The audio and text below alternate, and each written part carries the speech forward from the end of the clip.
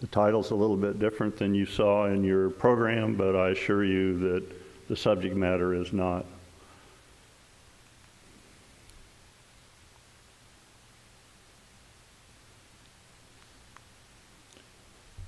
All of you have seen a lot of fruit drop this year.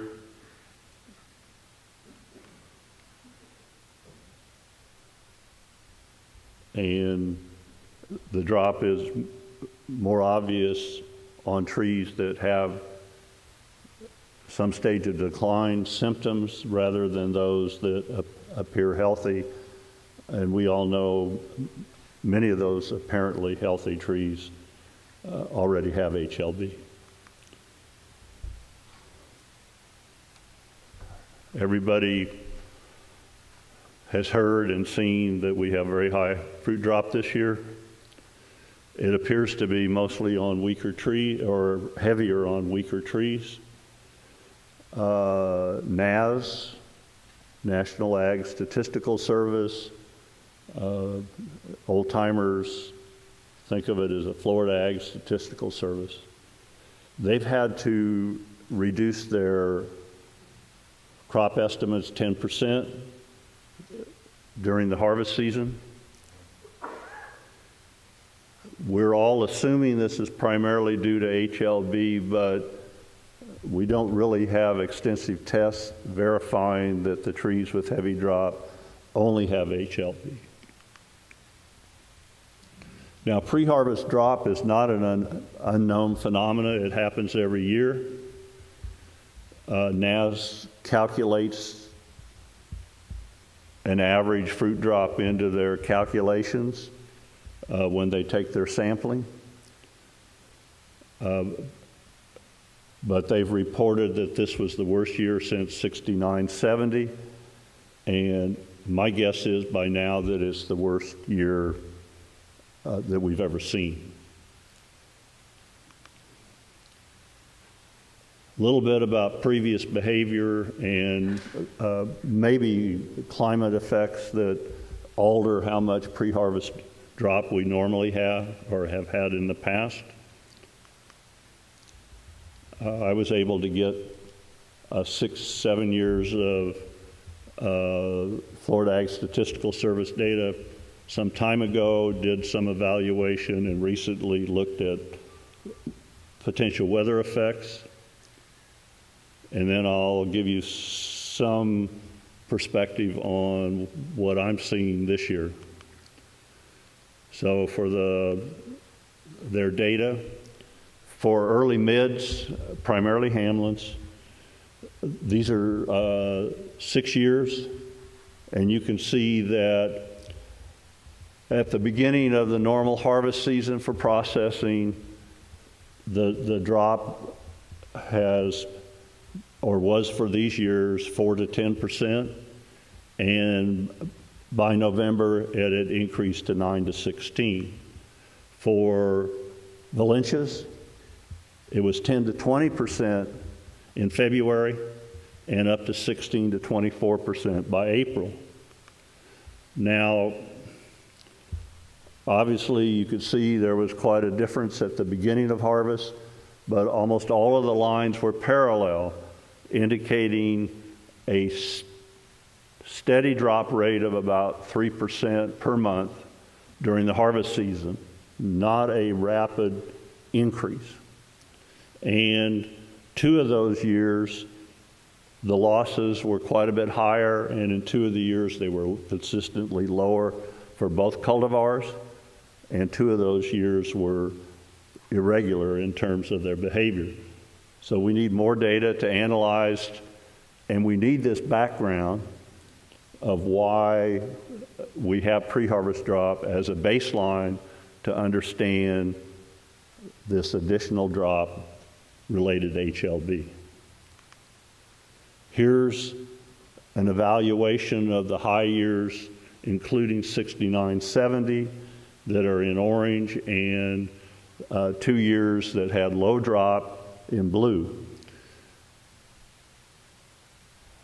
I looked at mean temperatures for spring and fall and bloom dates from our bloom monitoring system. It appears that the years with high drop rates were early bloom and had a higher than average temperature in October compared to the low drop years. So that's a start for an evaluation.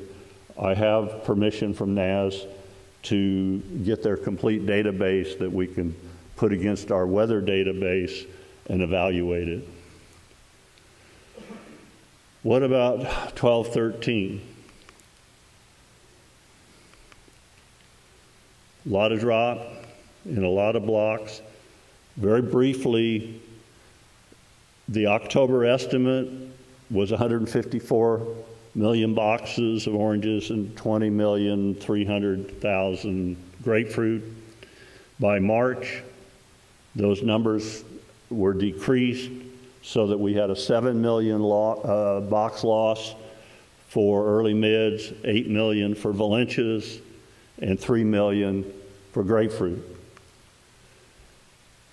Their calculated drop rates expected in October, you can see, I'll just go down the early mids.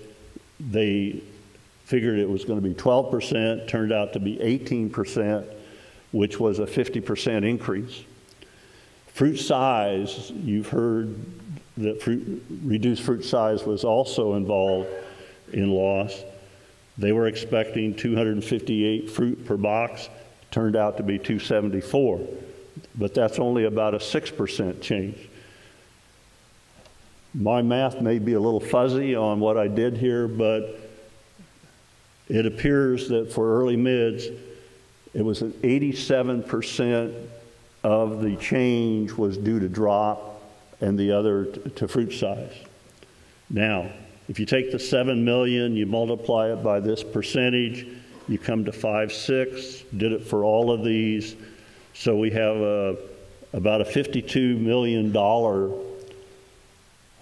loss on early mids, 72, 73, 13 million on grapefruit, or as of March, $138 million loss to the industry due to the excessive drop.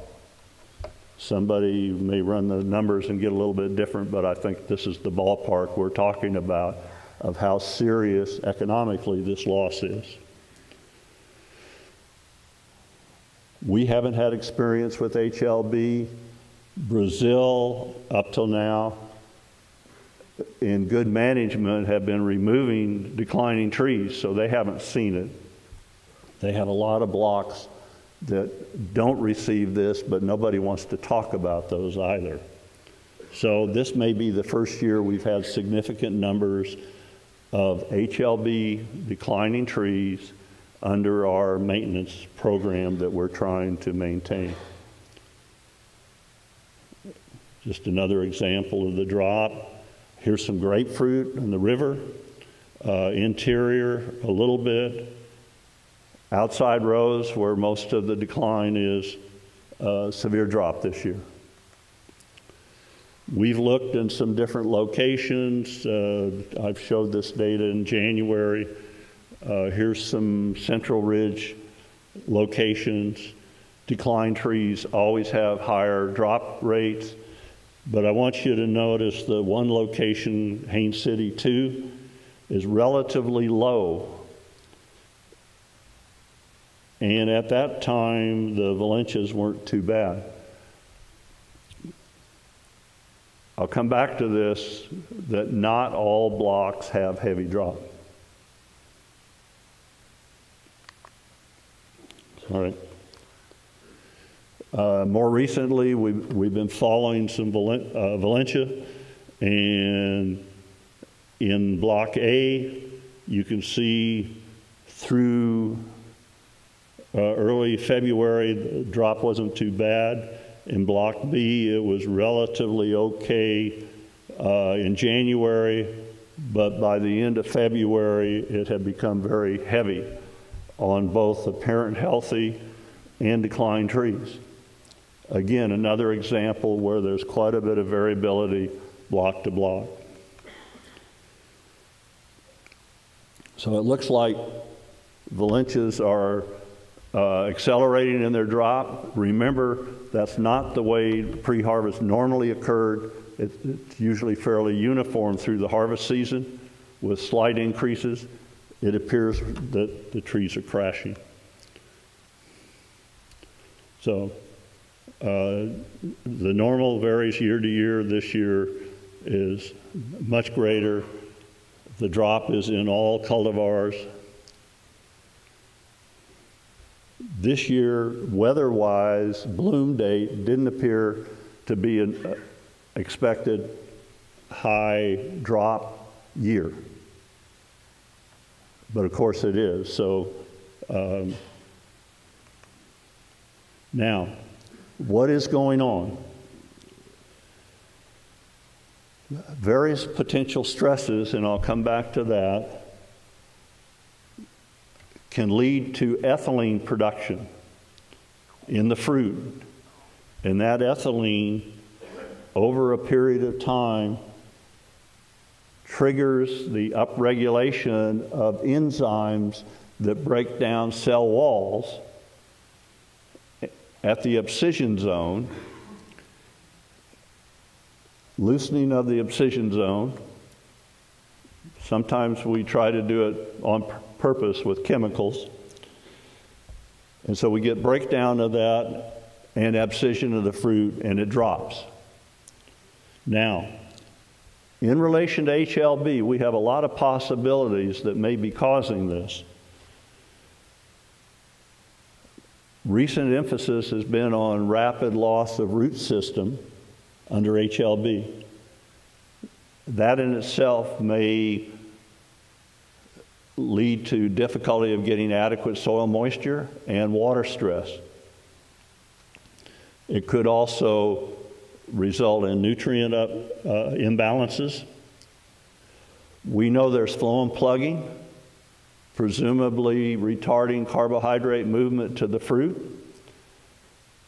And that deficit may weaken that area, leading to ethylene. The bacteria itself has a potential to producing toxins or signals, and those could be triggering ethylene production. With these stresses, the peel may be advancing in senescence. I had a harvester call and tell me he'd seen a couple of blocks without weed control that had very little drop, and suspected that maybe there was enough effect of the herbicides on the root system to lead to an additional stress that was contributing to the fruit drop. I happen to have a block that I've been looking at, watching near Lake Wales, and I went and looked at it more closely. There are several trees with low drop, but I found some with high. So still, it's a possibility that even herbicides could be influenced. Certainly, our production practices, how we irrigate, if we have water stress, might make a big difference in whether we see drop. Here's a fruit that has a little aging appearance around the stem, and this is a tree with a lot of drop. And so I just touched that fruit and it came off in my hand with a clear abscission zone drop. Now, almost all the blocks out there are receiving some enhanced foliar program, but not all blocks have high fruit drop. Does it make a difference what the foliar ingredients are? That's one possibility of why some blocks have high drop and others don't. The amount of root loss and possible water stress, and also there's critical hormones like cytokinins that come from the root system, and that could be deficient. We know there's a possibility that there's carbohydrate limits to the fruit, and with a heavier crop, that combination may lead to this. And again, we can't dismiss the possibility that the HLB organism is having a direct effect. There have been at least 2 tests this year looking at 2,4-D, which normally will reduce pre-harvest drop. This is one done near Avon Park. Healthy trees, it's not statistically significant. There's even a little more drop under the 2,4-D trees. For early decline trees, there was no difference. The report I have for the other test was the same, no effect. However, I think in both cases, the spray was done only once at one concentration. Several applications, the earlier timing particularly, and so forth, maybe there'll be effect, but there's no evidence this year in the 2 test run that 2,4-D stopped this, and maybe against the HLB effects, which are different, perhaps the growth regulators to stop drop just aren't going to work.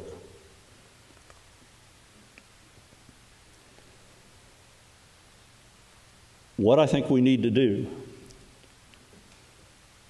there have been a couple of surveys, 4 databases I understand, of growers and the foliar nutrient program and so forth.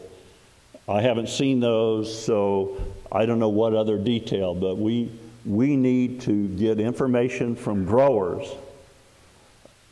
particularly of low and high drop blocks, fairly complete details of production practices, characteristics of the soil rootstock, etc.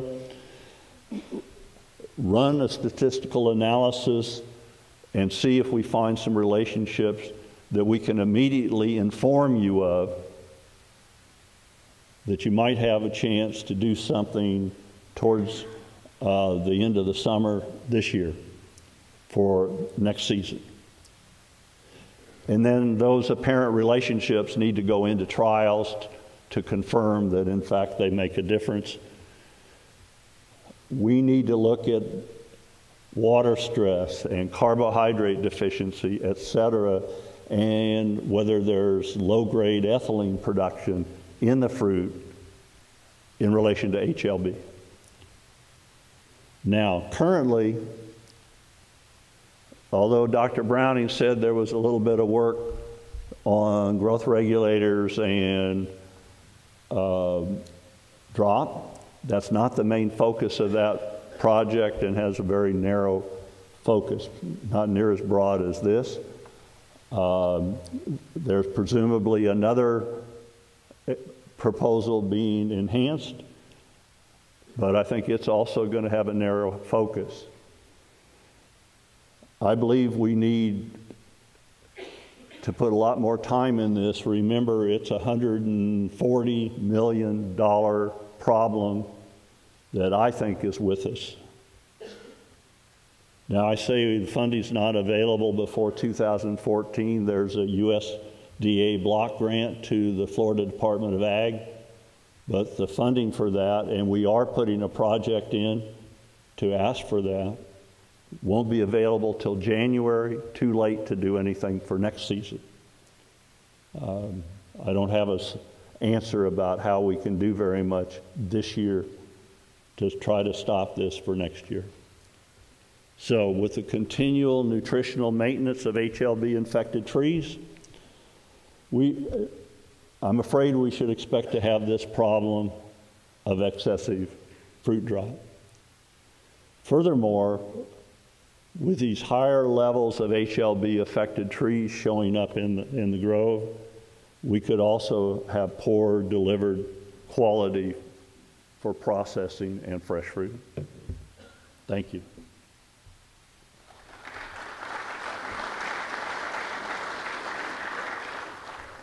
Any questions? Yes.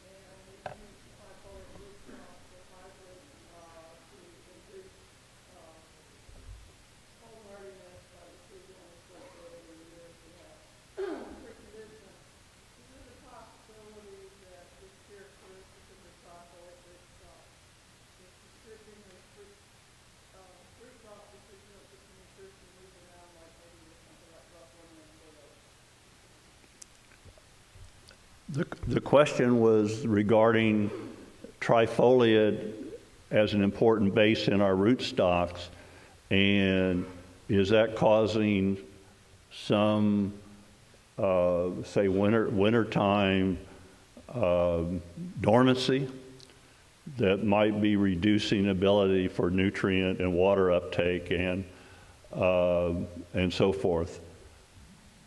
Under Florida conditions and soil temperatures, I think it's very unlikely that that's happening. If it does at all, January is our coldest month, and this problem was already full-blown by January.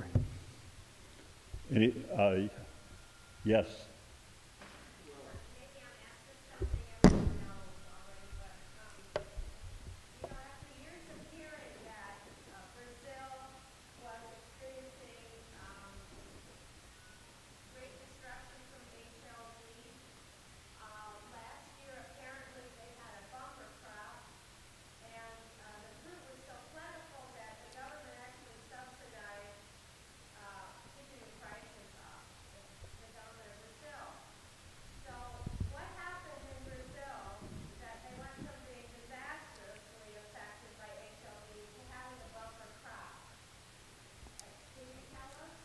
Okay, the question is, with HLB in Brazil, they still appeared to have a bumper crop. They had an increase in crop relative to recent years, but historically, yields are considerably down. This year, this crop, they're going to be very low. And the variation in the crop in Brazil, just like here, is primarily because of climate and weather. So, and the situation in Brazil is artificial because the processors choose to store and dribble out the amount they sell to keep the price high. And this past year with the high crop, it was a high crop because they chose not to buy early mid fruit from the small growers, and they had maybe as much as 80 million boxes that they couldn't sell. So it's not valid. There was a question right here in front.